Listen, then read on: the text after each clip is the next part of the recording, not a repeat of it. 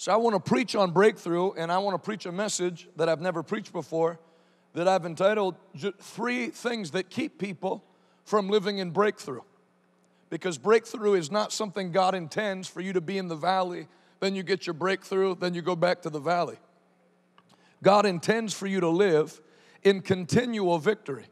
God doesn't promise victory. God promises victory after victory. Can you say amen?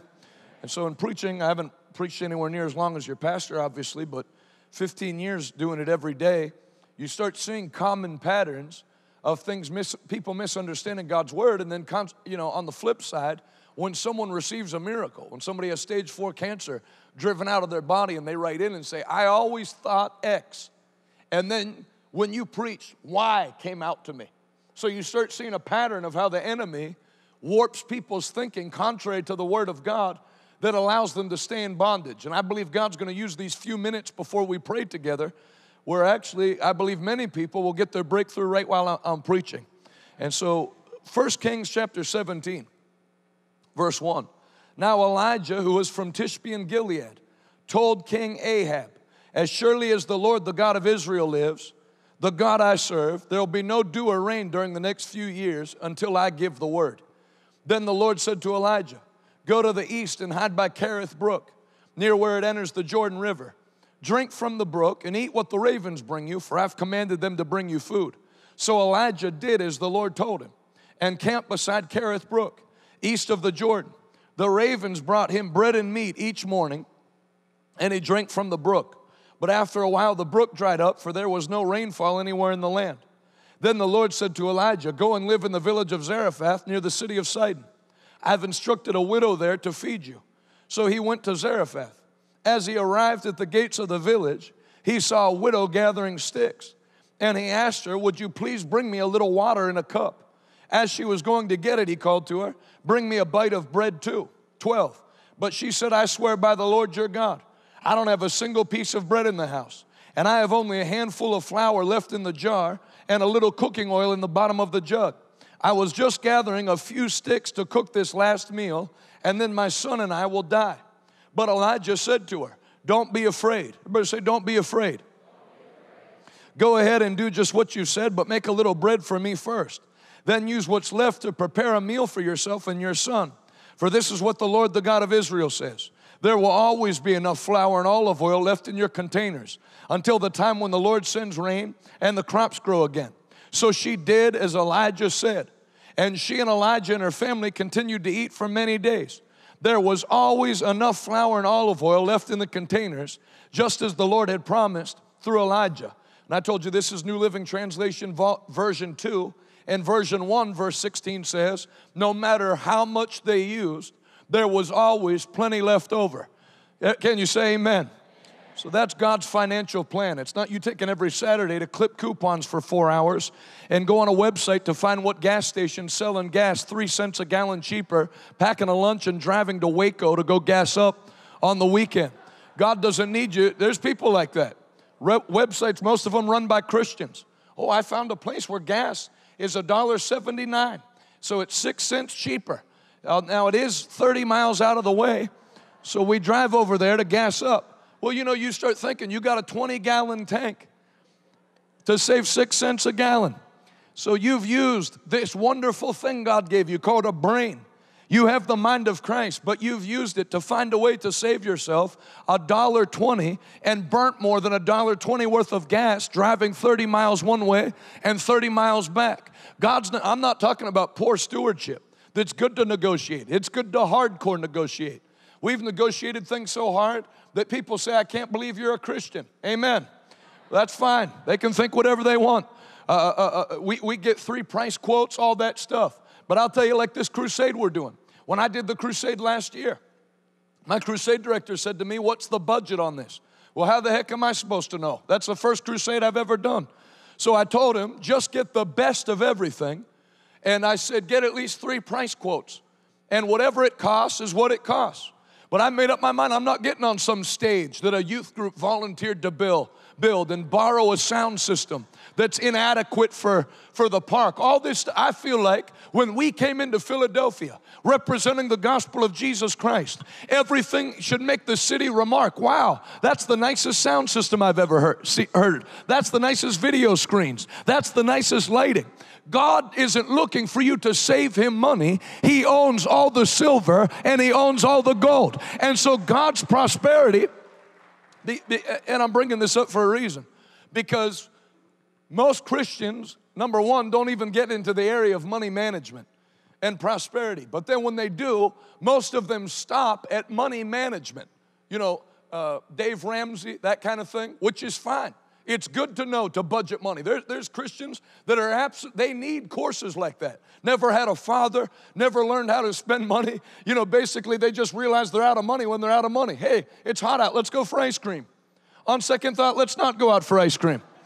And so it's good to learn how to budget. Jesus said, if you can't handle common money, who will trust you with true riches? So God looks at that stuff. But I want to show you something, because in this breakthrough meeting, I'm talking about a God, not just that gives you wisdom on how to handle, but a God that makes a way where there is no way.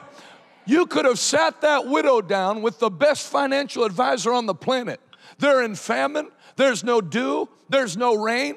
You can't budget one meal to last another 3 years. So there are people that are in a situation where if God doesn't do a miracle, they can't manage lack. You can't manage. There has to be a creative power from the hand of God to bring you out. And I want to tell you something on this closing night.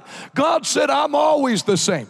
I never change. I am the Lord God and I change not. Hebrews 13:8. Jesus Christ, the same, yesterday, today, and forever. Thank God for the principles of the Bible. You need them. But if you're in a dire strait, like that woman is, there is a God that can reach down from heaven, pull you out of any problem, and set your feet on the rock to stay. And he'll do it for you tonight in the name of Jesus Christ. If you believe that with me, rejoice right up front. Clap your hands and give him one more mighty shout.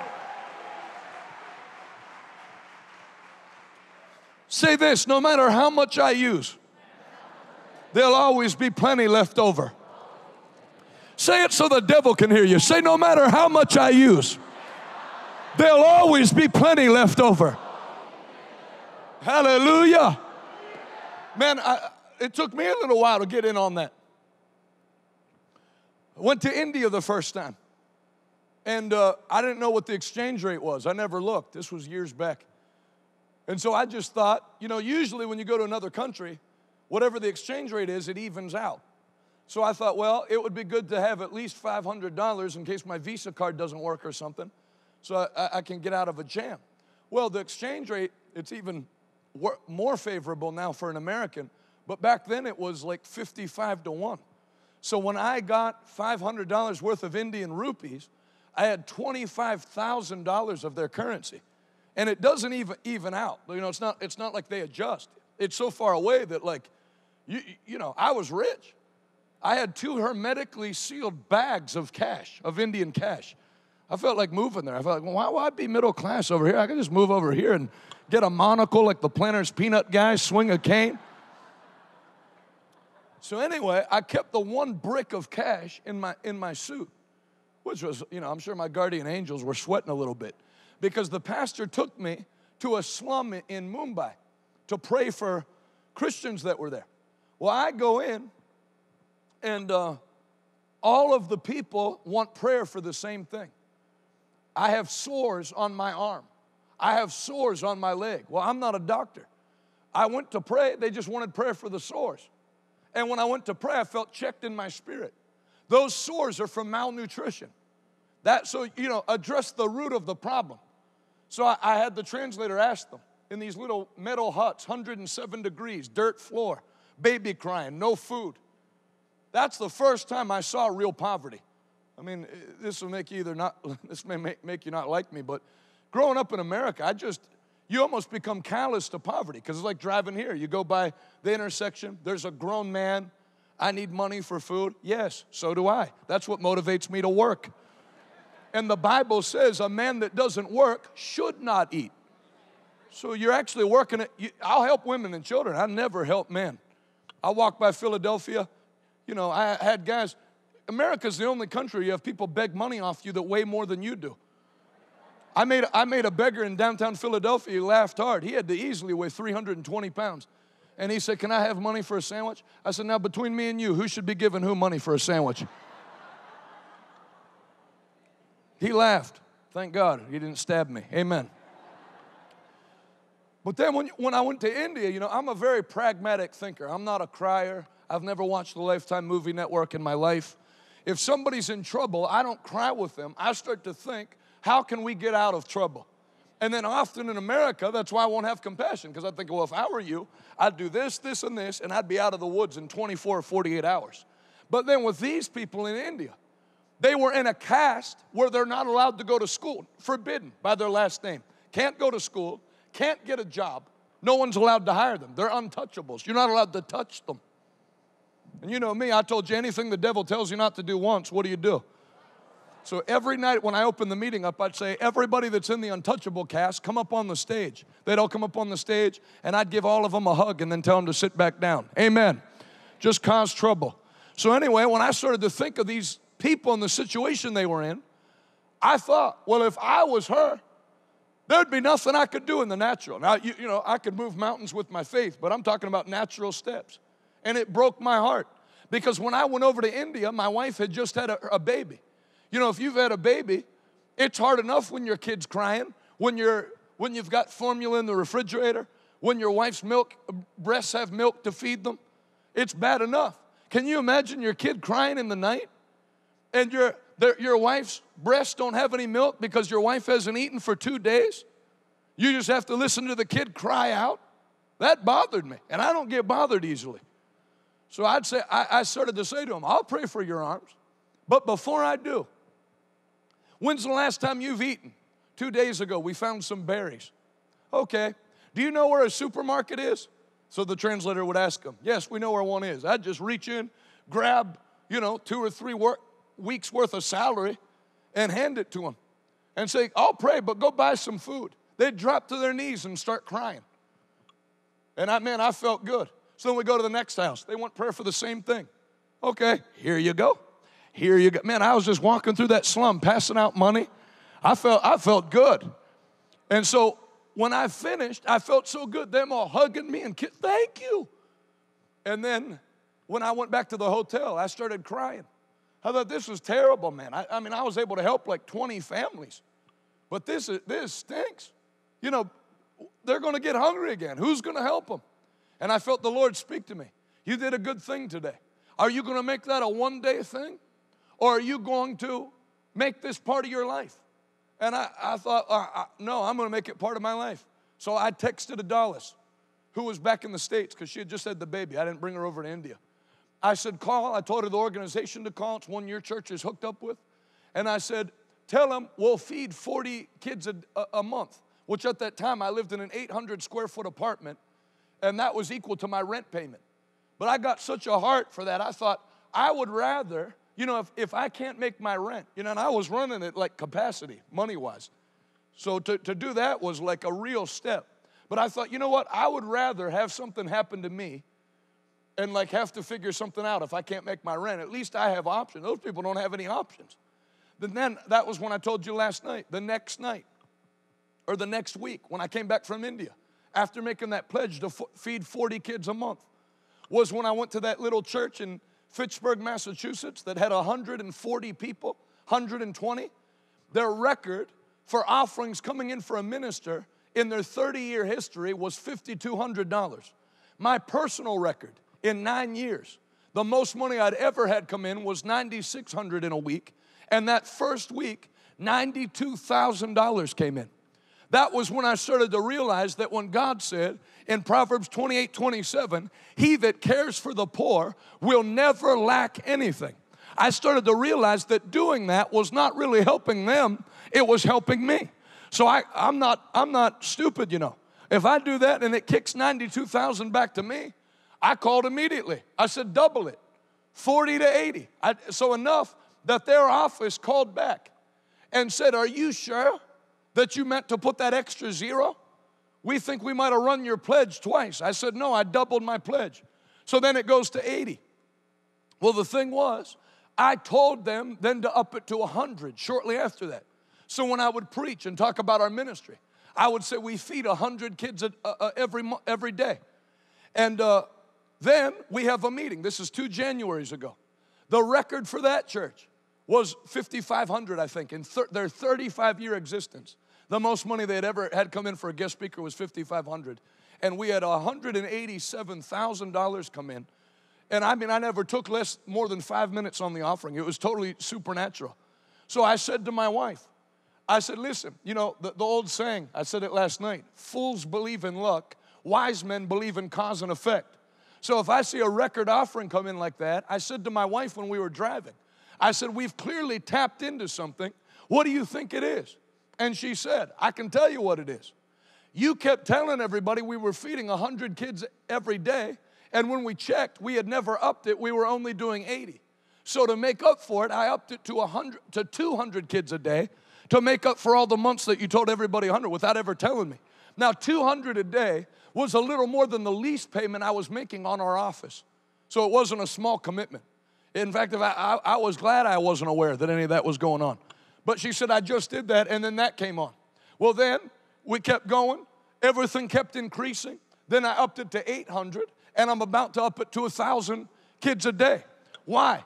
Because God made you not so you have to watch your pennies. If you put the kingdom first, the Bible says no matter how much you use, there will always be plenty left over. Can you say amen? I was actually born with cerebral palsy. The doctors never expected me to be able to walk on canes, never expected me to even be able to take a few steps on my own. They actually told me that I would be dead by the time I was 7 years old. Amanda Dumond never expected the Lord to touch her during Festival of Life in West Virginia back in September of 2016. I honestly thought at first it was a joke, because I went to church when I was younger, but never really felt God in my life. I will strengthen you, and I will help you. I will hold you up with my victorious right hand. Something told me to go down and try it one last time. And then the power of God fell.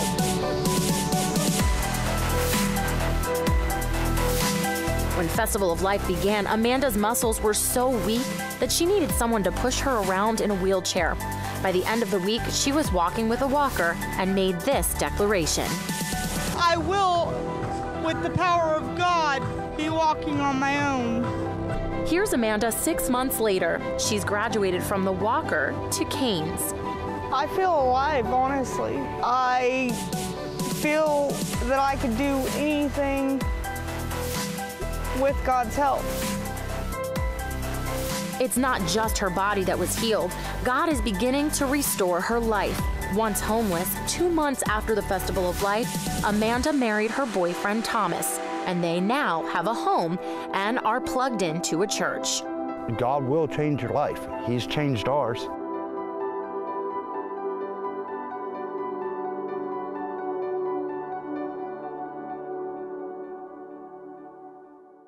Everybody say, no matter how much I use, there'll always be plenty left over. Lift your hands and say it convincingly. Say, thank you, God, from this day forward. No matter how much I use, there will always be plenty left over. Now with your hands lifted, just begin to open up your mouth and give God thanks. No more lack, no more run out. You'll never be broke another day in your life. In the name of Jesus Christ.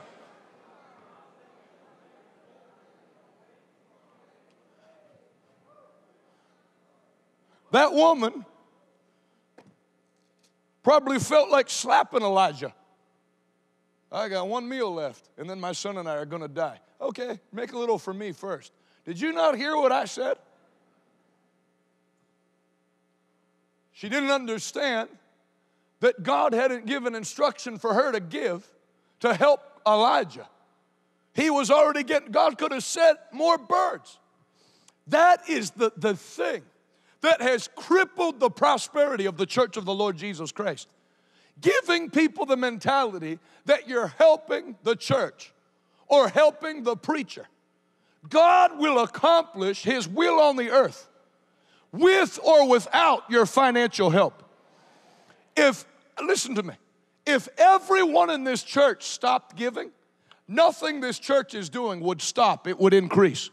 Because people didn't send Pastor Gene to Arlington, God sent Pastor Gene to Arlington, and the one who sends the person is the one who backs them. There was nobody to give to Elijah. Everybody was starving. Did Elijah miss a meal? Did Elijah miss a meal? Now let me tell you, it would have been enough of a miracle if ravens came once a day with bread, a first course and a second course. Bread. Here's your bread while you wait. My brother will be by shortly with your meat. How would you like your steak cooked? Medium rare. You understand that's a cool red. I'm so sick of the waiter telling me it's a cool. Yes, I've eaten at restaurants before. I'm not 6. I know it's a cool red center. Amen. Then they come by and feed them twice a day. So if God, what does the Bible say? If you won't praise God, what will cry out? The rocks. So God has instituted that He'll never be without praise. If you refuse to do it, rocks will do it. So what is God's going to get praise either way. So when you think of it, my praise isn't helping God. My praise is causing God to enter into my praise and clear my enemies out. Well, listen, did you know it's the same way with giving? That's why I refuse. You heard me catch myself the one morning when I said, we need more altar workers. You know, we had 908 first-time decisions for Christ in Vineland, New Jersey in one night. And if you only have 100 altar workers, you can't have a 9-to-1 ratio. You'll lose decisions. So I started because I'm undoing 25 years of training to say we need help. Paul said, not that I was ever in need. Can you say amen? Amen. And I know people can say whatever they want. If everybody said, we're not going to help you, God would do something. I don't know whether He would make trees animated like Scooby-Doo and they'd walk by their roots and help me fill out the cards. But God's work will never suffer because people refuse to do it. God will send help. Did anybody help Jesus pay His taxes? Or did God give Him an instruction to tell Peter, catch a fish, and the first fish you catch will have what? What in its mouth? A gold coin, and it'll be enough to pay your taxes and my taxes. God is not limited by people's willingness to do something or not doing. God, if He commands you to do something, that's why it's so key. The Lord is my shepherd. First, you have to know you're going somewhere because the Lord sent you. But anywhere the Lord sends you, His supplies are committed from heaven to back you. Hallelujah. If you're picking a place to live because you want to be close to mom and dad, you're making a mistake. Everything in a life of breakthrough has to start with being led by the Spirit and then obeying the leading of the Spirit. And don't wait for your own message from God when you haven't obeyed the simple instructions of the Bible. If I ask you who your pastor is, and your answer is you stuttering for 3 minutes, and then saying why you don't have a home church, you're going to be in trouble. I don't care who lays hands on you. You have to hear the voice of the Spirit, first from the written word of God, and then God will fine-tune. When you begin to obey, hallelujah, the commands of Scripture, then that's where the voice of the Holy Ghost comes, where He'll fine-tune the general instructions to make them specific instructions. And when you follow the leading of God, God never leads backwards. God never leads for you to survive and tread water. God always leads forward. Isaiah 48:17. I am the Lord thy God who teaches you to profit, and leadeth thee in the way that thou shouldest go. Oh, that you would have listened to me. Then your peace would have been like a river. You find people, they don't have peace. Nothing's working out. There is a problem with the path they're walking on. There is no prayer that substitutes for disobedience. You can't disobey what God said and try to correct it by getting people to pray for you. You have to set your life and say, Father, I lean not unto my own understanding. I acknowledge you in all my ways, and you will direct my paths. Then you realize that in doing that, hallelujah, God never is going to lead you down. Quit looking at who's going to help you on earth. If the Lord is your helper, brother, you are set up to flourish. God will never fail you. Thanks for watching Revival today. If you had emptiness inside of your heart and you felt it start to leave your body as you heard that word of truth from the Word of God, that was the Holy Spirit. It's like a healing balm, and there's so much more of that where that came from. If you've never experienced that before and you would like to accept Jesus as your Savior, I'd like to pray with you. Repeat after me. Jesus, thank you for dying on the cross for my sins. I confess with my mouth that you are the Son of God.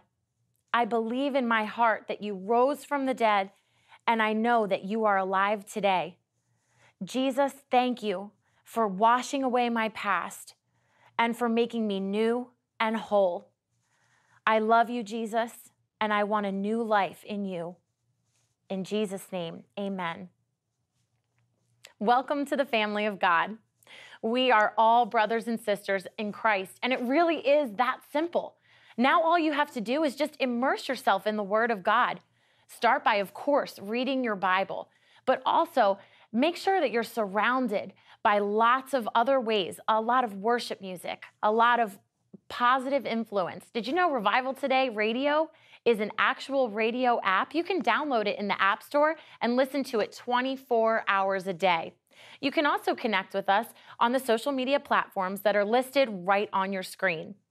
And even more, we would like to connect with you personally. Go to our website, revivaltoday.com, and click on the link that says, I just got saved. In fact, we want to send you a very special gift completely free at absolutely no cost to you. We will not ever share your information with anyone, and we will send you something that will help you to encourage you in your walk with the Lord. Thank you so much for watching Revival Today, and remember that God loves you and we love you.